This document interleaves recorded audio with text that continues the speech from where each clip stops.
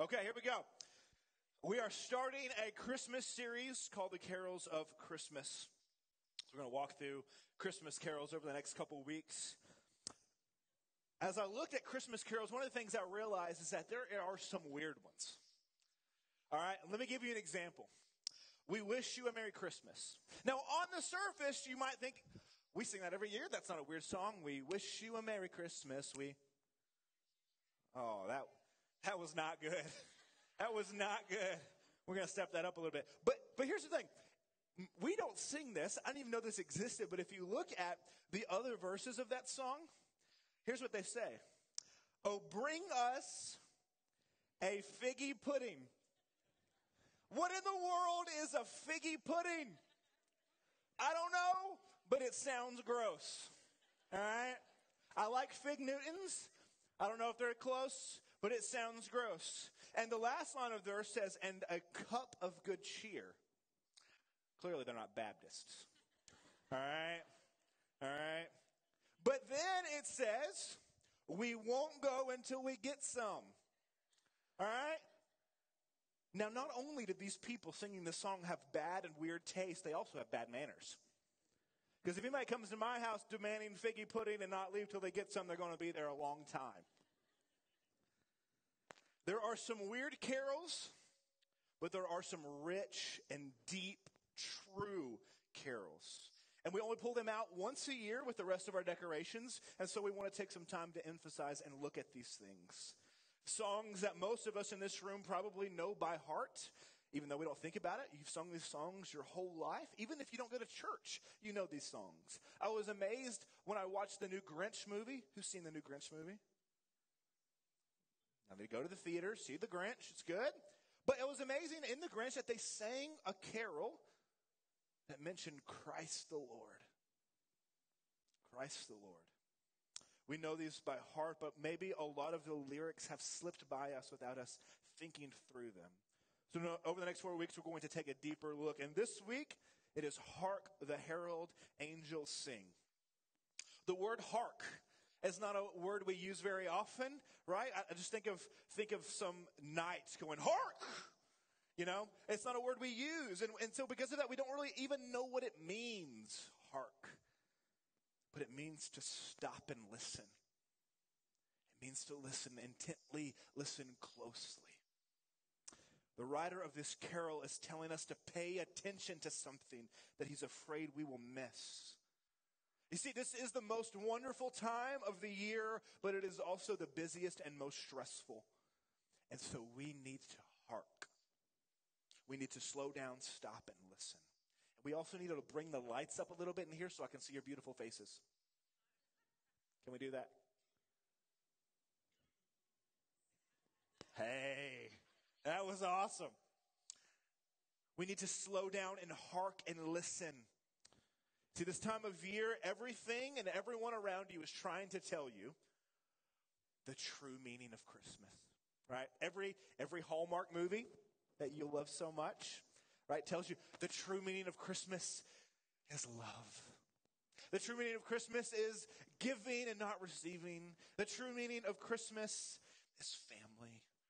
The Grinch, the true meaning of Christmas is maybe it doesn't come from a store. No, maybe, just maybe it's a little bit more. And for retailers, the true meaning of Christmas is show someone you love them by getting them this product that's only $1.99 while supplies last. You see, but the true meaning of Christmas has never been a secret.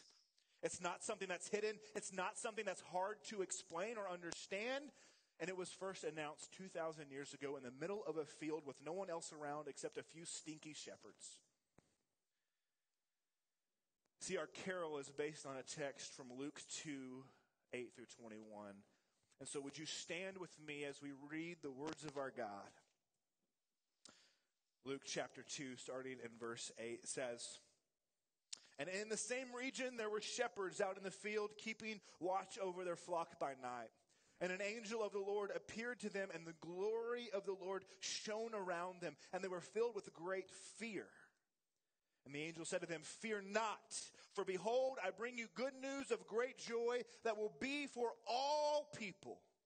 For unto you is born this day in the city of David a Savior who is Christ the Lord. And this will be a sign for you. You will find a baby wrapped in swaddling cloths and lying in a manger. And suddenly there was with the angel a multitude of the heavenly host, praising God and saying, Glory to God in the highest, and on earth peace among those whom he is pleased.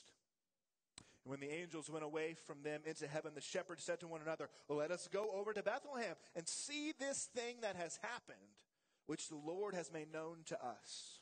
And they went with haste and found Mary and Joseph and the baby lying in a manger. And when they saw it, they made known the saying that had been told them concerning the child. And all who heard it wondered at what the shepherds told them.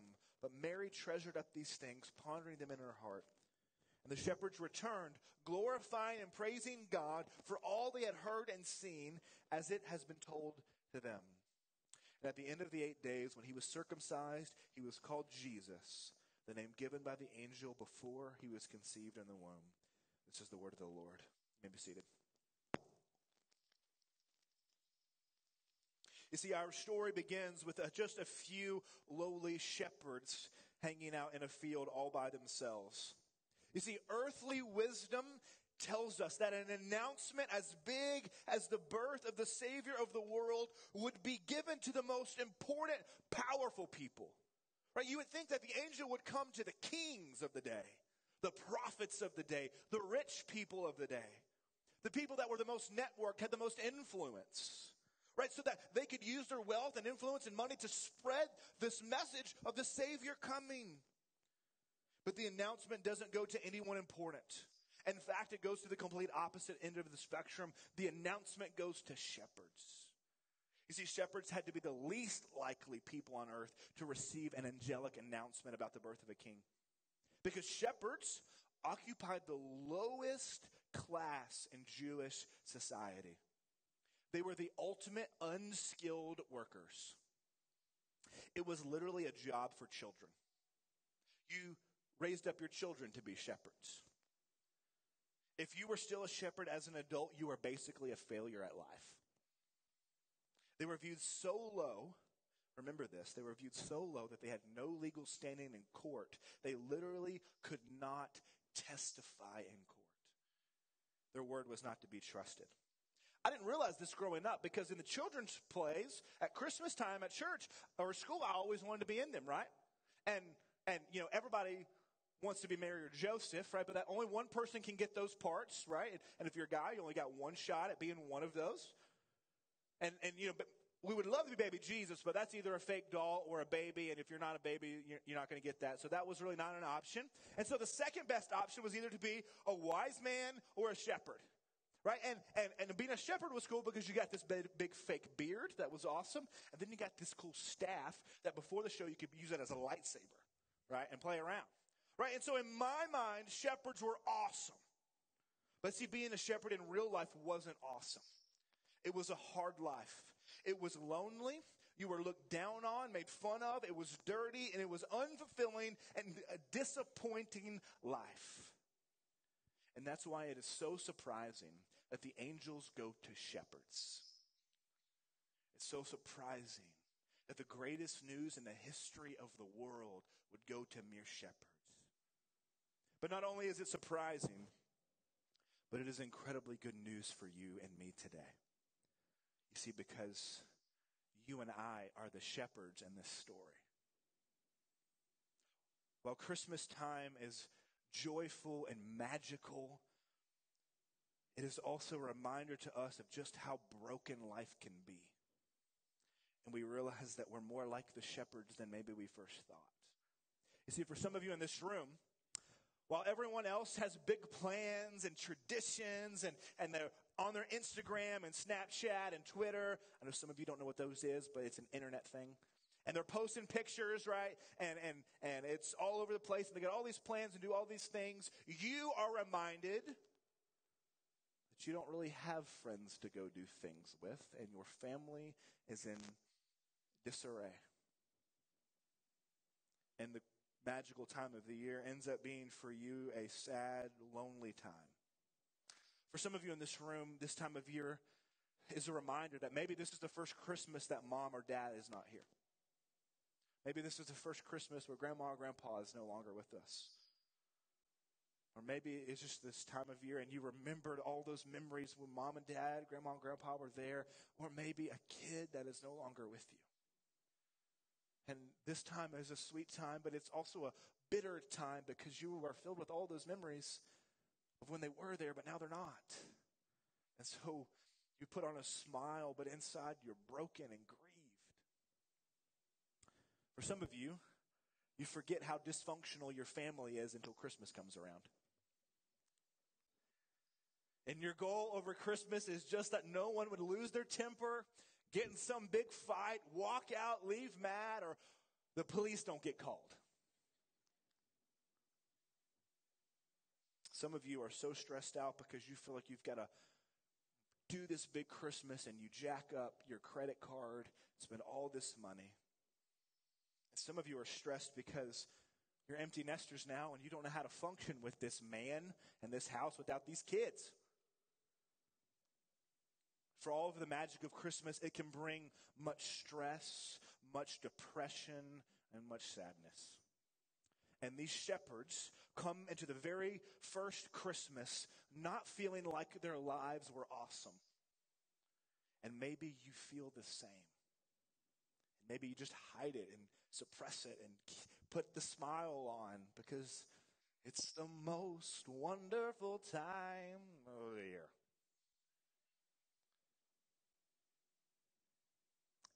And all the dysfunction and all the stress you bury down because you can't be sad at Christmas. But what I want you to see is it is you. You are the very person whom God is sending his angels to announce the greatest joys of the world. It is to people like you, broken and dysfunctional, that God sends his angel. You see, the world says, if you want to matter, if you want to be somebody, then you need power. You need influence. You need money. And if you have these things, then you'll be happy. If you scratch and claw your way to get to the top, to climb the ladder, then and only then will you be happy. The strong will survive and the weak will die. But Christianity has a vastly different message. The angel's message to these poor broken shepherds. Verse 10 says, and the angel said to them, fear not, for behold, I bring you good news of great joy that will be for all people. You want to know why this is good news? Who God is coming for, bringing everlasting joy to? It's not the powerful. It's not the rich. It's not those with influence. It's not even the religious people who think they're holy and good. Jesus doesn't come for the well, but for the sick. This news, God is coming for the broken, for the outcast, for the poor, for the immoral, for the hurting, for the depressed, for the antisocial, the dysfunctional family, for the hurting and the hopeless. It is for dirty, lowly shepherds that God has come. Dirty, lowly shepherds like me and you. You see, if you feel like you don't deserve God's love, like you couldn't earn it, like it's too late for you, then the message from the angels comes to you. It is good news of great joy for all people, especially the broken. There was a lady in New York City who worked in, one of those big buildings, one big multi-billion-dollar companies, and she made a mistake. And the mistake she made was not unnoticed by her bosses because it cost the corporation a little good chunk of money. And all the big wigs went into this meeting to kind of talk about what happened and what are they going to do about their bottom line and with this issue. And she knew that she was going to lose her job because of the mistakes she made costing the corporation some money. And when her boss came out of the meeting, he came up to her and he said, everything's okay, I've taken care of it. And she stood there in kind of bewildered shock. Like, what do you mean you took care of it? And he said to her, I knew they weren't going to fire me. I just took the blame and told them it was my fault. And then she was even more shocked because people in New York City and giant corporations do not stick their neck out for other people. That doesn't happen. And so she's like, why in the world would you do this for me? I don't understand. No one does that for anybody. He said, I just wanted to make sure you're okay. And he wasn't trying to press it on her. And she kept pressing and kept pressing. And eventually he said, well, listen, I'm a Christian, and this is what we're all about. We're all about grace. Hark. Are you listening? Are you slowing down in this season to remember that it's not the most powerful, most famous, most put together people that God has come for, but it's for those who make mistakes. It's for those who are broken. And it's for those who are dysfunctional. God has come for you.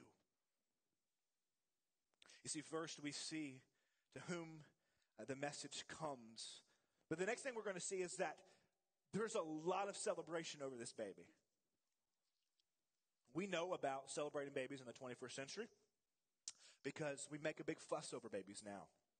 There's the announcement picture, right? You got to stage it all up. We're pregnant. You know what I'm saying?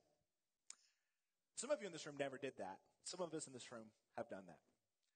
And then there's the gender reveal picture and the gender reveal party and the gender reveal video. And then there's the arrival video. And you got to make sure you tell your family, we will be the first to post a picture of Precious. All right? And we make this big fuss over babies. We know that. We get that. But there has never been a bigger fuss made over a baby than this one. And this carol reflects that. And as we sing Hark the Herald, at the end of every verse it says, glory to the newborn king. But what's interesting, when this carol was written, this was not the line. It was not glory to the newborn king. Charles Wesley in 1739 had a different tune that was slower, and it said glory to the King of Kings. It was changed by George Whitefield later, but Wesley didn't like that. Wesley said it should be King of Kings because there is nothing interesting, nothing special about a newborn king. Kings are born every day. Kings rise and kings fall. No one cares about a new king being born. They care that the King of Kings has been born. You see, this is no ordinary king, but all other kings bow to him. Luke tells us that the angel said, glory to God in the highest. It's a little lost on us because we're so familiar with this text that we may not have caught the highest part. We might just read over that. But he's saying the greatest glory, the highest glory is deserving to God for the birth of this baby. Which is really interesting coming from an angel, right? Because angels saw God do a lot of things, right? Angels saw God make water come from a rock in a desert, make manna, literally bread, fall from the sky, saw rain fire down and blow people up. The angels saw God create the world, galaxies upon galaxies. And yet they say that this is the highest glory. I want to sit here for a minute because I want to try to get your mind wrapped around what the angels have seen versus the birth of Jesus and the difference. Astronomers tell us that there are around 3 million trillion stars. God spoke these stars into existence. Around 3 million trillion stars. I read that and I thought, and I was trying to think, what is a million trillion? Is that even a number? And I tried to think through how to think about that number and the decimal places and the commas and the zeros, and I couldn't even, so I had to text my brother-in-law, who is a master in math from the North Carolina University.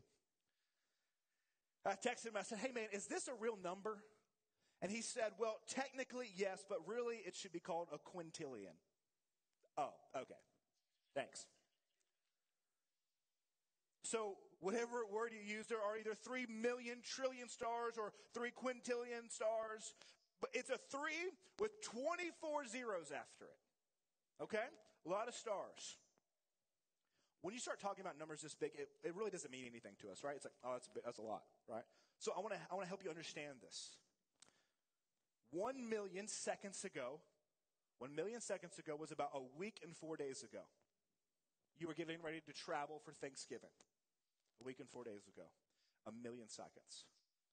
1 billion seconds ago was March 24th, 1987. I wasn't born. All right? I was almost born, but not quite. 1 trillion seconds ago was 31,688 years ago. A trillion seconds. 1 million seconds is only 11 days ago, but a trillion seconds is almost 32,000 years ago. And the universe has 3 million trillion stars, and our star is only one of those stars, and it's actually on the small side. And our little sun puts out the amount of energy of 1 trillion megaton bombs, which is enough energy to produce our civilization for 500,000 years every single second. These angels were there when God said, let there be light, and all of that happened. That many stars, that many suns, that many galaxies in an instant. And yet, the angels saw all of that and said, but this baby surpasses it all. Surpasses every bit of it.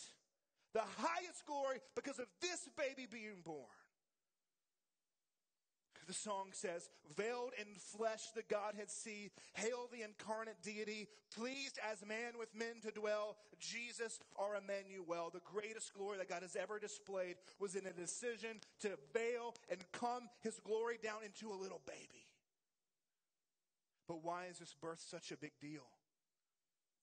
1 Peter tells us that the angels long to glare into and look into the gospel. That they don't even quite understand it, and so they long to look deeper and deeper and deeper into the gospel. It is what this baby has come to do that has so amazed the angels to celebrate like this. In 2009, you might remember the case of Bo Bergedal. Bo Bergedal served in the army, and in 2009, he abandoned his post, and he was a traitor to our country.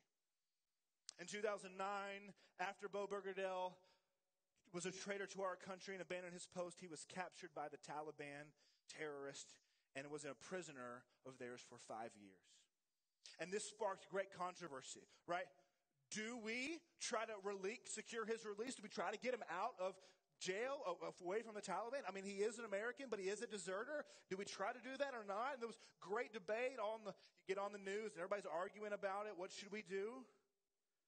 And it sparked even more controversy when the president released 5 Al-Qaeda terrorists to secure the release of the traitor Bo Bergedal. People were saying things like, these guys are just going to turn around, become terrorists again, kill more innocent Americans, and then we will have traded the innocent, good American lives for this traitor Bo Bergedal. I can't say whether or not we should have done that. But what I can say is that God looked at us and knew we were traitors. We were enemies and rebels against his kingdom. And he did not trade traitors or rebels or terrorists for us. No, he traded the life of his own son for traitors like you and me. Veiled in flesh the Godhead see. Hail the incarnate deity, pleased as man with men to dwell. Jesus, our Emmanuel, deserves the highest glory. When we were traitors to the kingdom of God, the Bible says we were children of wrath, and yet God came for us. And yet he came. He didn't send some servant. He didn't send some hired hand. He didn't just throw some money at it to make the problem go away. He himself came. When you doubt your value, remember that. God came for traitors like you and I.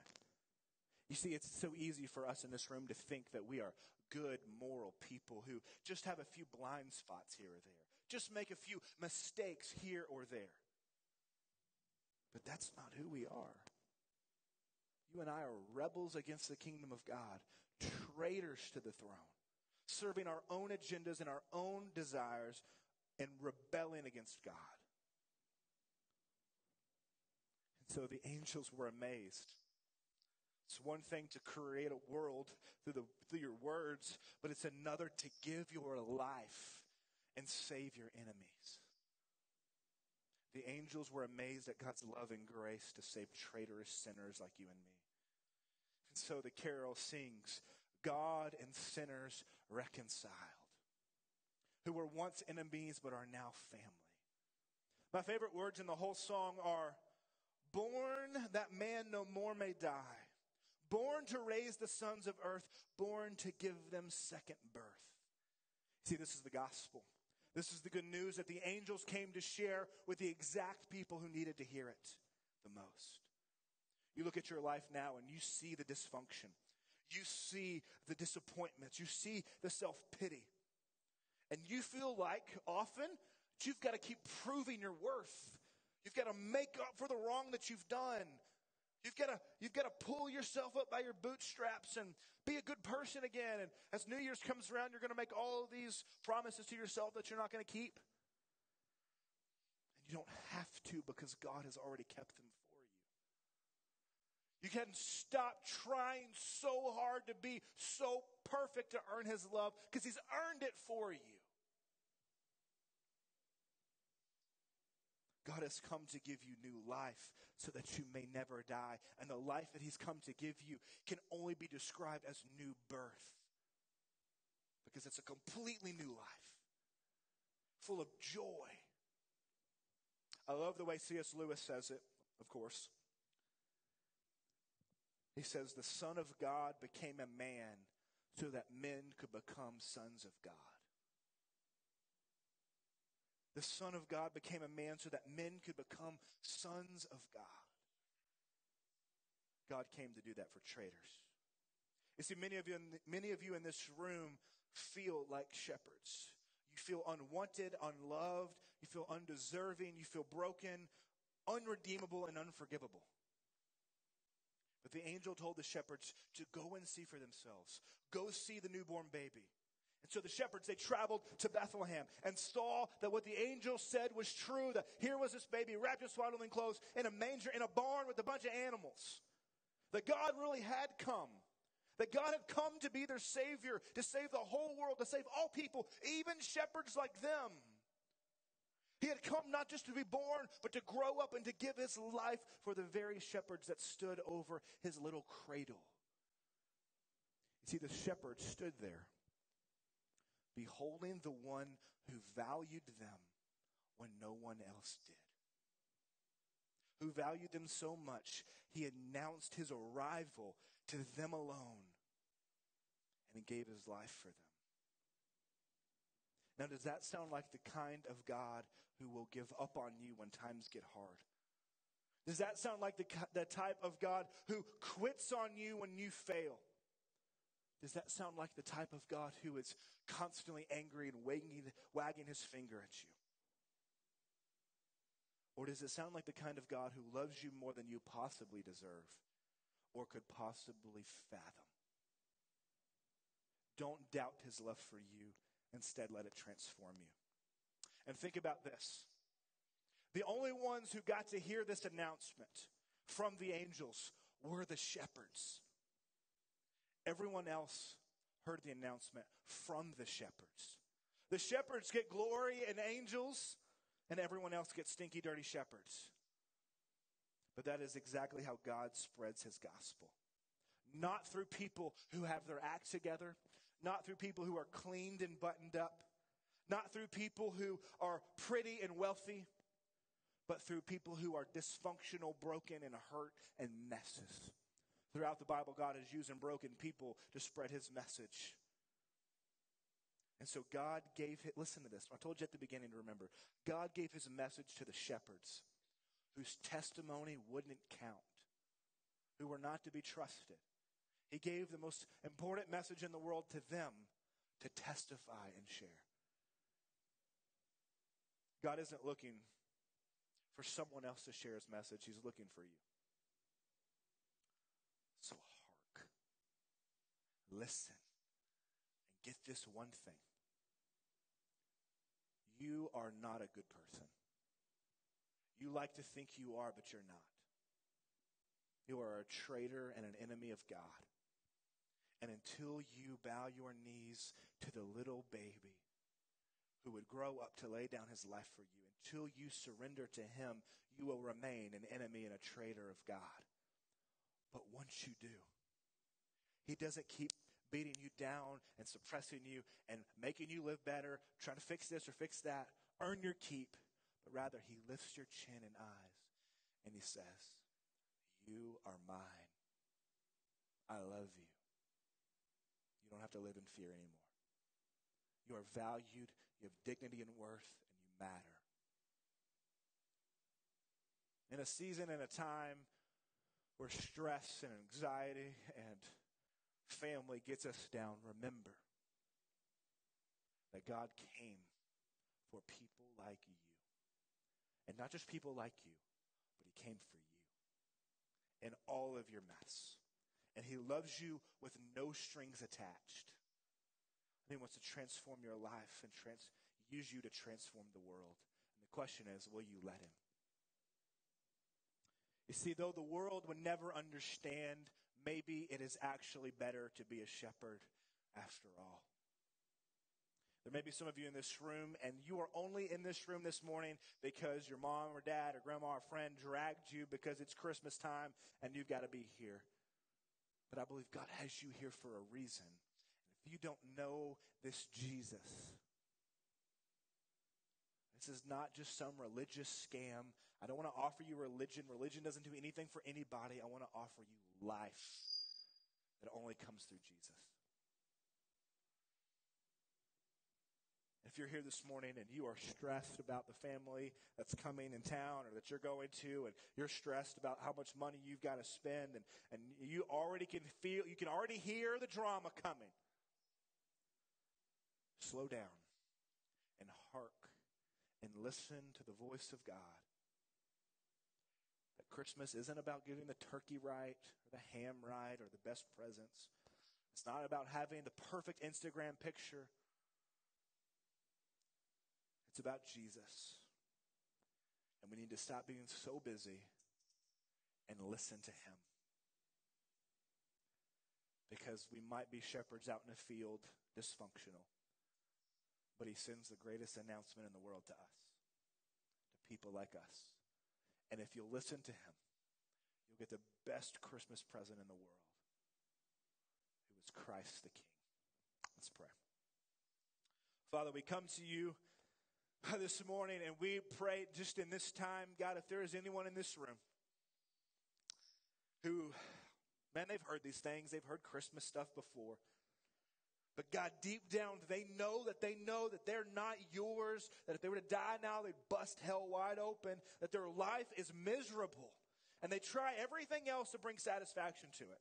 If I could just get this or that, then I'd be happy. If I could just have this family or that money or that job, then I'd be happy. God, would you show them this morning that you are the only thing that can satisfy the deepest parts of their heart?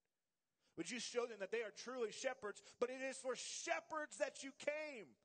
It is for broken people that you came to pick them up and to make them new. God, this morning, would you invite them? Would you bring them down? And would you save them? Make them new. Oh, God, this morning we need you. Wherever you're at this morning, the deacons and I will be at the front. We would love to pray with you. We would love to just hear your story. We'd love to just hug your neck. If you'd like to come and just pray at these steps, maybe for a family, maybe for the season, maybe for whatever you need, we'll be here. You're welcome to come and pray. In Jesus' name we pray. God, we need you. Amen. Stand and sing with us.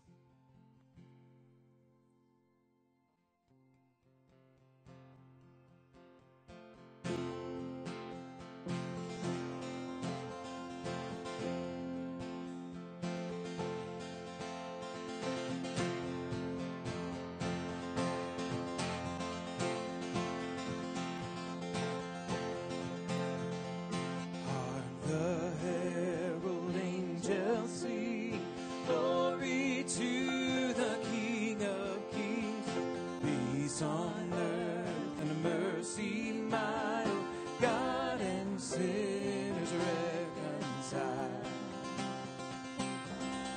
Joyful all ye nations rise, join the triumph of the skies, with angelic hosts proclaim, Christ is born in Bethlehem. Hark the herald angels sing, glory to the King of Kings. Hail the heavenborn Prince of Peace, hail the Son of Righteousness, life and life to all he brings, risen with healing in his wings. Mild delays his glory abide, born that a man no more may die, born to raise the sons of earth, born to give them second birth. Hark the herald angels sing, glory to the King of Kings. King of heaven, come down. King of heaven, come now.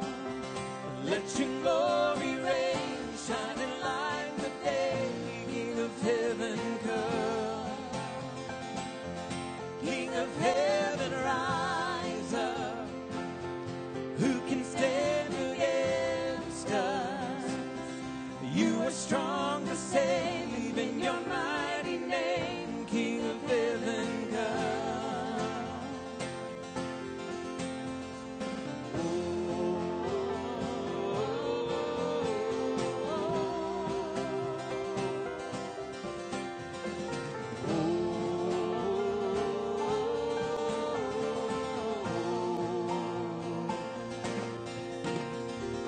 Christ by highest heaven adored, Christ the everlasting Lord, late in time, behold him come, offspring of a virgin's womb.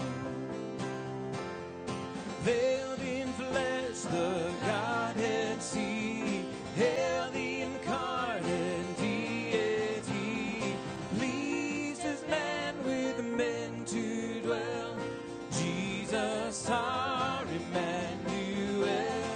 Hark the herald angels sing, glory to the King of Kings.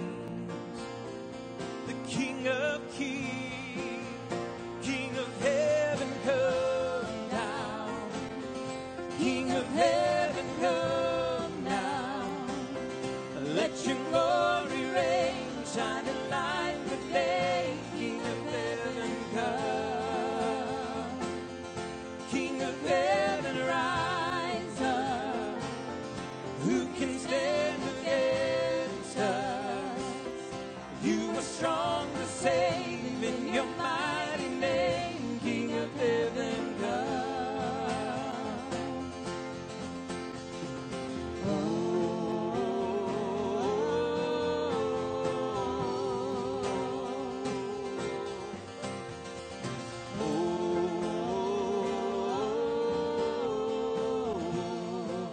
King of heaven, come. King of heaven, come. King of heaven, come. King of heaven, come down. King of heaven, come down. King of heaven, come down. Let your glory reign, shining like the day. King of heaven, come.